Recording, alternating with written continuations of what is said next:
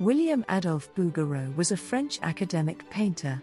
In his realistic genre paintings he used mythological themes, making modern interpretations of classical subjects, with an emphasis on the female human body.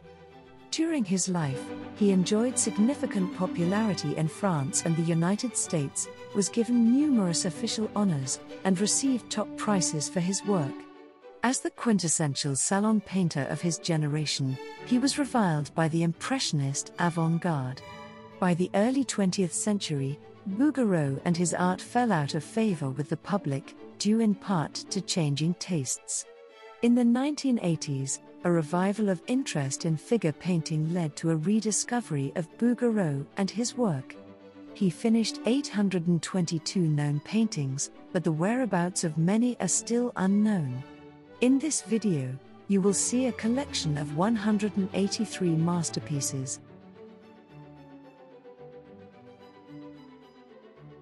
William-Adolphe Bouguereau was born in La Rochelle, France on November 30, 1825, into a family of wine and olive oil merchants.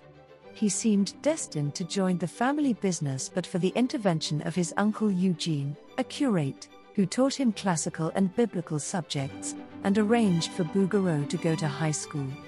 Bouguereau showed artistic talent early on and his father was convinced by a client to send him to the École des Beaux-Arts in Bordeaux, where he won first prize in figure painting for a depiction of Saint Roch. To earn extra money, he designed labels for jams and preserves. Through his uncle, Bouguereau was given a commission to paint portraits of parishioners, and when his aunt matched the sum he earned, Bouguereau went to Paris and became a student at the École des Beaux-Arts. To supplement his formal training in drawing, he attended anatomical dissections and studied historical costumes and archaeology. He was admitted to the studio of François-Édouard Picot, where he studied painting in the academic style.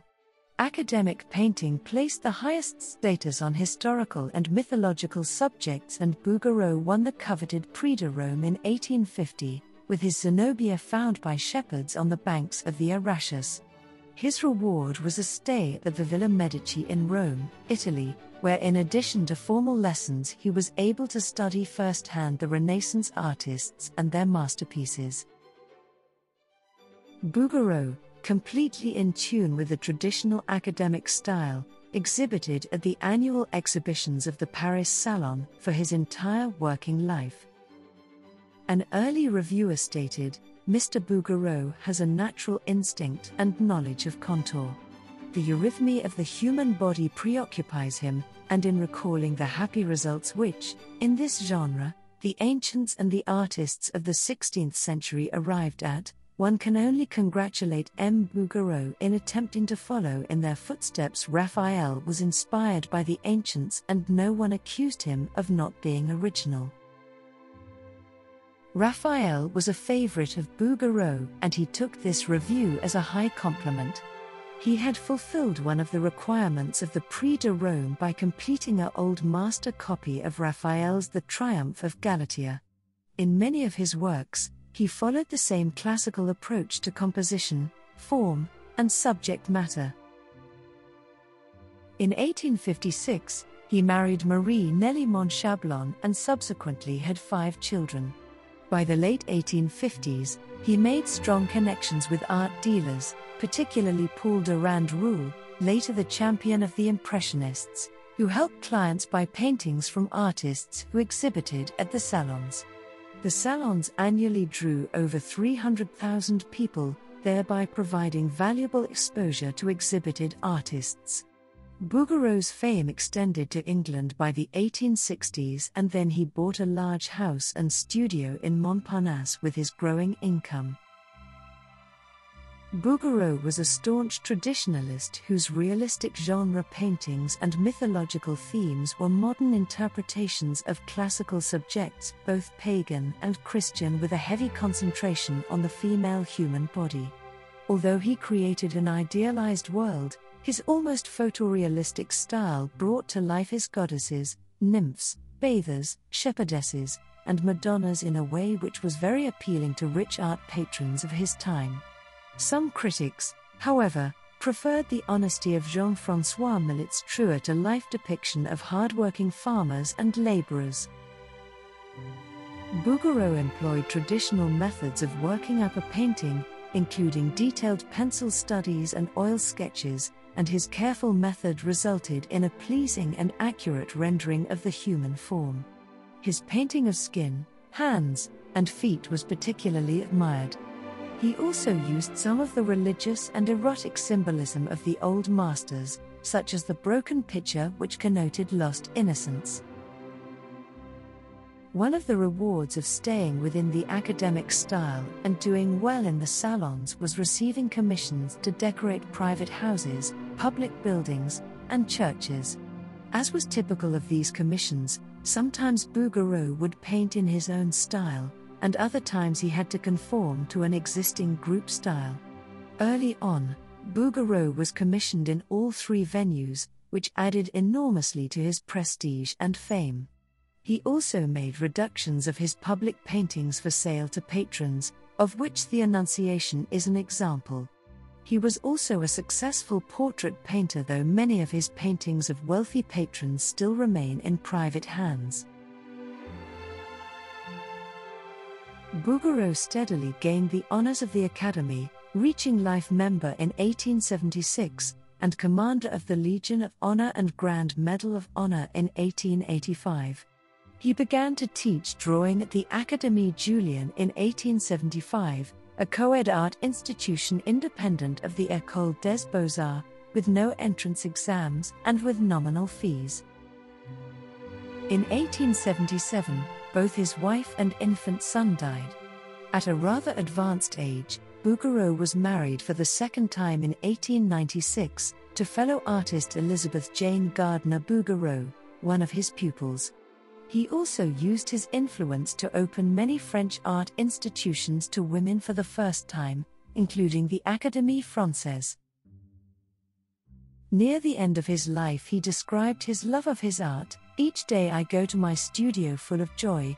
In the evening, when obliged to stop because of darkness, I can scarcely wait for the next morning to come. If I cannot give myself to my dear painting, I am miserable." He painted 826 paintings. Bouguereau died in La Rochelle at age 80 from heart disease.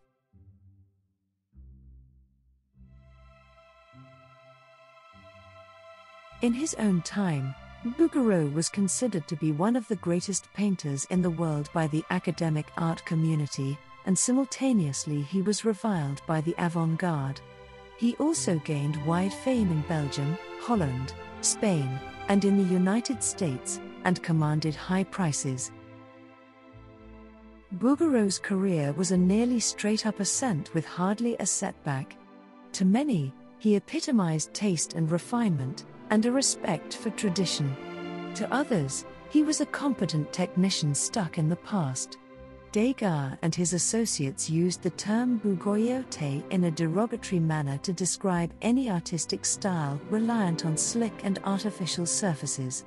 In 1900, Degas and Monet reportedly named him as most likely to be remembered as the greatest 19th-century French painter by the year 2000, according to Chairman Fred Ross of the Art Renewal Center, although with Degas' famous trenchant wit and the aesthetic tendencies of the two Impressionists, it is possible the statement was meant as an ironic comment on the taste of the future public.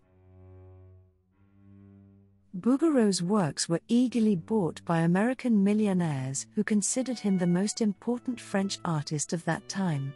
But after 1920, Bouguereau fell into disrepute, due in part to changing tastes and partly to his staunch opposition to the Impressionists, who were finally gaining acceptance. For decades following, his name was not even mentioned in encyclopedias. In 1974, the New York Cultural Center staged a show of Bouguereau's work as a curiosity. In 1984, the Borghi Gallery hosted the commercial show of his 23 oil paintings and one drawing. In the same year, a major exhibition was organized by the Montreal Museum of Fine Arts, in Canada. The exhibition opened at the Musée du Petit Palais, in Paris, traveled to the Wadsworth Athenaeum in Hartford, and concluded in Montreal. This was the beginning of renewal of interest about Bouguereau. In 1997, Mark Borghi and Laura Borghi organized an early internet exhibition. In 2000, the Art Renewal Center was founded by Fred Ross and like-minded artists and collectors to oppose modernism and advocate earlier values of art. They particularly champion the work of Bouguereau, who Ross considers is deserving of the highest accolades in the art world. Today, over 100 museums throughout the world exhibit Bouguereau's works,